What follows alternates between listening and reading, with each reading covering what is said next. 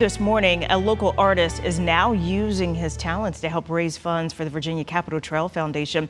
They're a local nonprofit that protects and enhances the Virginia Capitol Trail to serve as a fund resource throughout the Commonwealth. So for the month of July, Anthony Bose is exploring all 51.7 miles of the trail and capturing his favorite landscapes and features on canvas. Each painting will then be auctioned off on his Facebook page, with the proceeds going to the foundation. He's hoping his artwork will inspire people to explore their own backyards.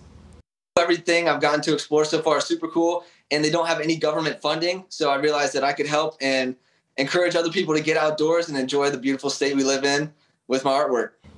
Yeah, each painting is revealed Friday at 8 p.m. on Anthony's page, and the auction runs for 24 hours. The first painting raised $120.